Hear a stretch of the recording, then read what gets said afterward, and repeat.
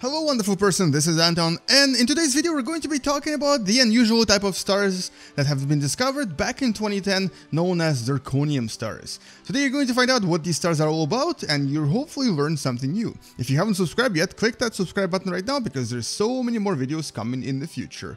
Welcome to What the Math.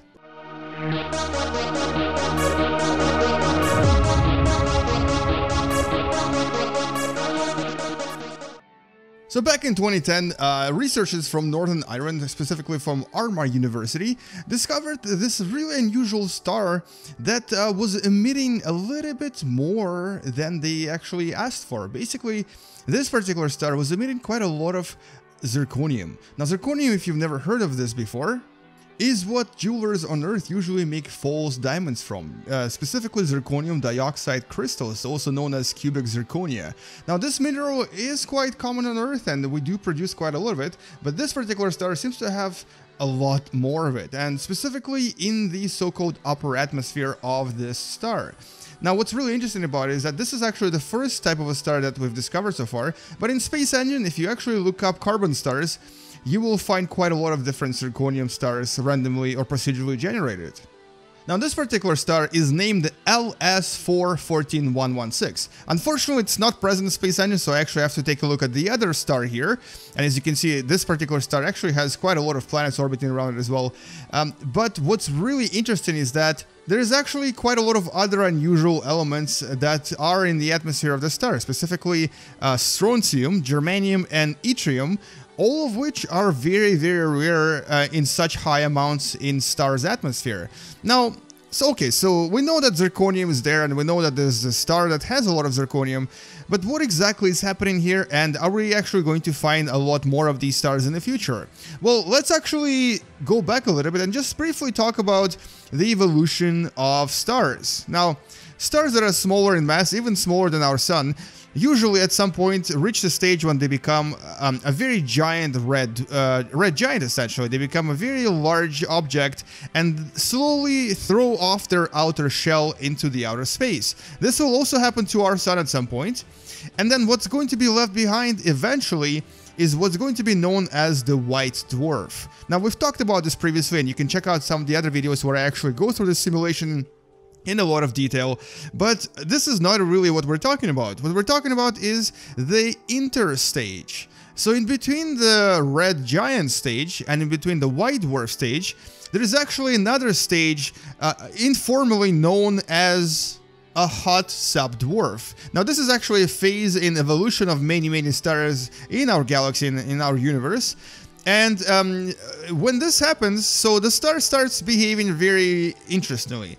It starts throwing off some of the inner materials, and some of them kind of start to poof up to the surface and produce various sort of colors and various spectral lines that we can then detect from our planet Earth. And this is exactly what we're seeing here. So right before this particular star, LS414116, becomes a white dwarf, it's going to poof up some of its inner material, and most of it will come out to the outside, then it will probably sink, then something else will come out and the color will change again, and it will keep doing this until eventually it becomes a white dwarf. Now, it currently is basically burning a lot of helium, so don't get confused. This star is not made from zirconium. It just has a little bit of zirconium in its upper atmosphere, which makes it look a little bit different and gives it a little bit of a different color. There's quite a lot of various carbon stars that have a variety of different colors depending on the materials in their upper atmosphere, but in this particular case it's actually zirconium that's the most prevalent. And within the next 1,000 or so years, this zirconium will very likely sink to the bottom of the star, or not to the bottom, but basically will sink below the upper atmosphere, and something else will come out and possibly change its color until eventually this will become a typical regular white dwarf, a star that essentially will mostly contain carbon and oxygen. And in most cases, there's usually more oxygen than carbon, but if there's more carbon than oxygen, these stars will become known as the carbon stars. And here's actually some of them in Space Engine as well. They do look a little bit different, but I'm not sure if this is actually a very realistic representation because they do have a very mobile atmosphere that does change quite a lot. It doesn't look as static as it does in Space Engine, but it does look kind of cool nevertheless. So yes, if it has more carbon, it becomes a carbon star, and sometimes this carbon turns into zirconium, and sometimes this actually becomes a zirconium star, which is, if you look around in Space Engine, you'll find quite a few of them around.